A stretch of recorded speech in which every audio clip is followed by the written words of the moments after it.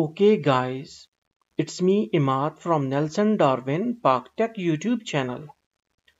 So today in this video tutorial we will learn about how to use the function generator within the Circuit Wizard software. Circuit Wizard is an offline simulator and you can use it to simulate any sort of your digital and analog electronic circuits. So let's get started. So click on virtual instrument and then click on this folder of virtual instrument.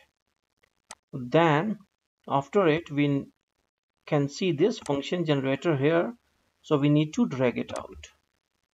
After you have done it, you must have to take your oscilloscope because function generator used to create or generate different types of waveforms like sinusoidal waves, or we can say triangular, sawtooth and staircase waves.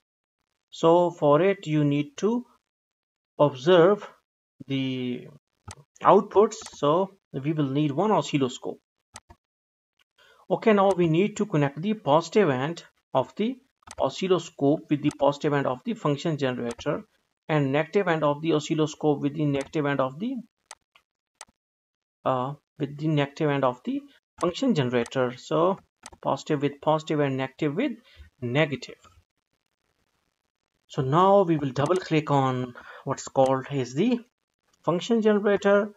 We will change the frequency. We can select any type of waveforms like square wave, triangular, or like random noise or anything like that. Okay, so we will first click the sine wave.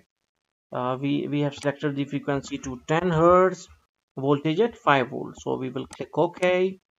For to observe on oscilloscope, right click on it, click on add graph, and we will observe the graph here. Okay, so we can make it a little big so we can see it properly. So this is our graph. Okay, and this is our oscilloscope.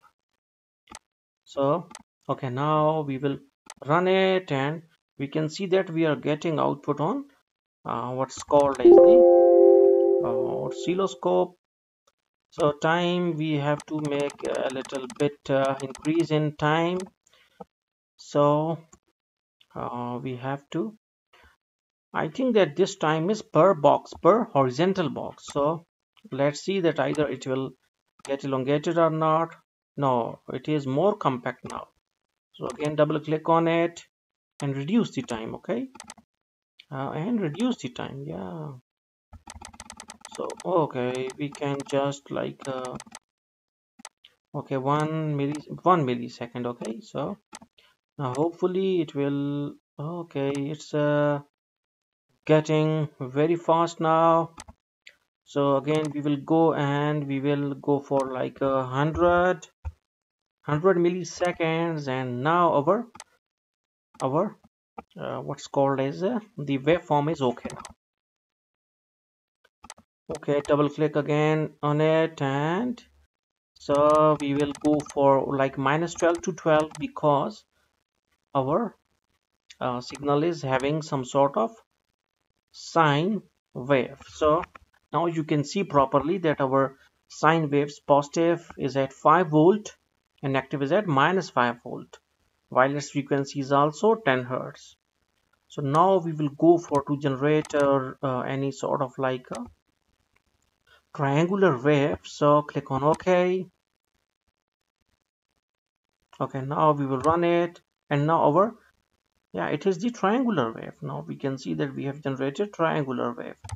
Now we will go for random noise, and yeah, this is our random noise. Okay, random signal. So now can we change the frequency? Yes, we can.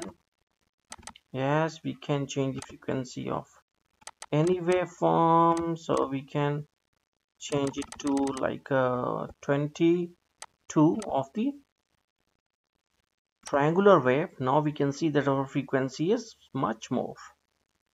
So hopefully you got the concept that how we can use this function generator within the Circuit Wizard simulator. So don't forget to subscribe, and thanks for visiting our channel.